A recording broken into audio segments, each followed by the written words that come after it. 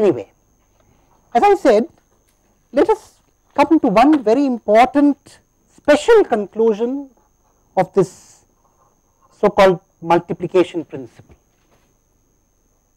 and that is as follows.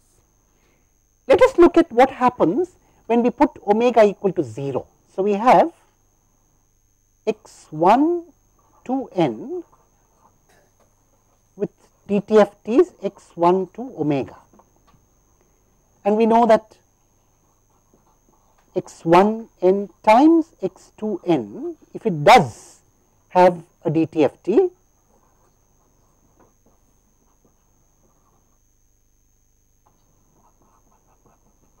it would be essentially 1 by 2 pi integral minus pi to pi x1 lambda x2 omega minus lambda d lambda.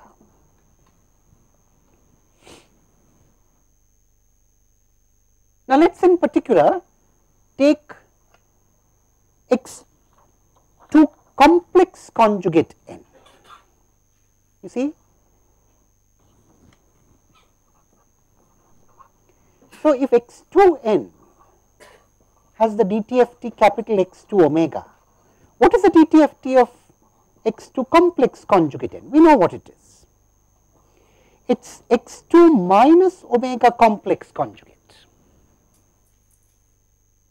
And therefore, if you choose not to multiply x1 and x2, but x1 and x2 conjugate, what do we have?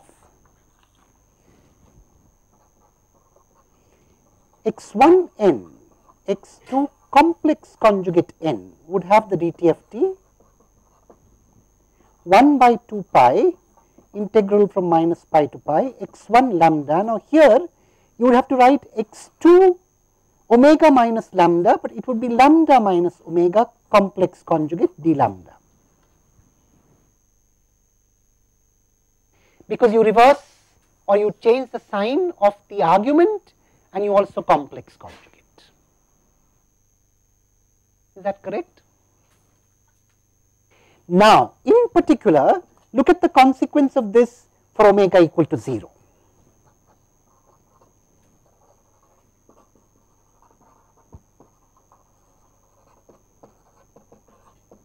Look at the consequence of this at omega equal to 0. It says that the dtft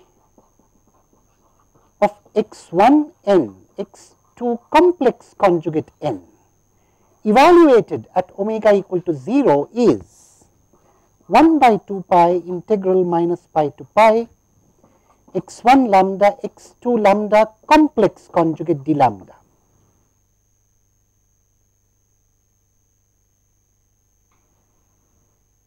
Isn't that true? Because in this expression all you are doing is putting omega equal to 0.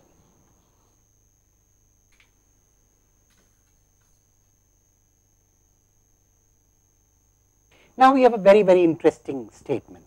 What indeed, what do you mean by the dtft of x1, x2 complex conjugate evaluated at omega equal to 0?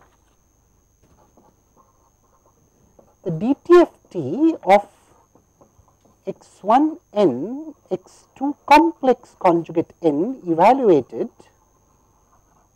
at omega equal to 0 is simply summation n going from minus to plus infinity x1 n, x2 complex conjugate n e raised to the power minus j0 n, which is summation x1, x2 complex conjugate over all n. And this is known to us, we are familiar with this.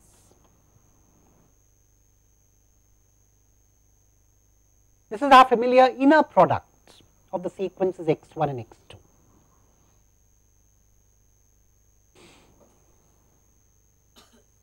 A very interesting result. Why so interesting?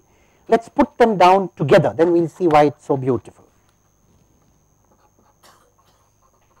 We are saying summation n going from minus to plus infinity x1 n, x2 n complex conjugate is 1 by 2 pi integral minus pi to pi capital X1 lambda, capital X2 lambda complex conjugate d lambda. Now, notice the the similarity in these two sides, the left hand and the right hand side. Similarity in spirit, if not exactly in expression. What do I mean by the similarity in spirit? Look at the left hand side. On the left hand side, we are saying multiply corresponding samples, but of course the second one is complex conjugated, and add over all such samples. On the right hand side, we are saying multiply corresponding points on the frequency axis, but the second point is complex conjugated. On the left hand side, because we are dealing with a discrete independent variable, we are saying add. On the right hand side, because we are dealing with a continuous independent variable, we are saying integrate. On the left hand side, because we are dealing with an independent variable which runs all the way from minus to plus infinity, we are saying add from minus to plus infinity. On the right hand side, because we are dealing with periodic functions or the discrete time Fourier transform, we are integrating only over the principal period. But on both sides, we are multiplying corresponding components or corresponding points on the two functions.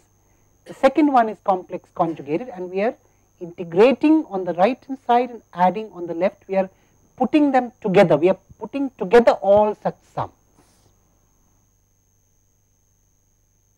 In other words, we are bringing out an equivalence between two inner products. And now we need to reflect for a moment on this. In fact, we have seen something very interesting in this lecture, and we shall dwell more on this as we begin the next lecture. Thank you.